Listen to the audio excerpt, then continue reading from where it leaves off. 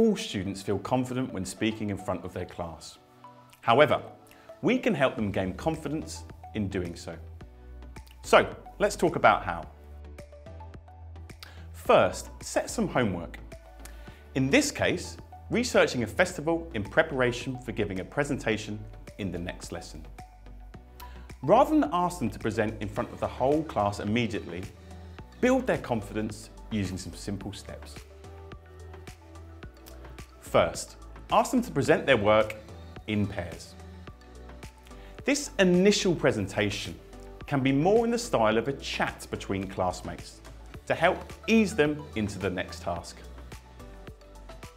Next, ask them to present again, but this time in small groups. Here, the presentation could be slightly more formal. For example, the student could stand or take questions at the end. This previous step provides the scaffolding for the final stage, presenting in front of the class. After refining their presentation through the previous two stages, your students are likely to feel a lot more confident when speaking in front of the class. So, to recap. First, get them to present in pairs, then in smaller groups, and finally in front of the class.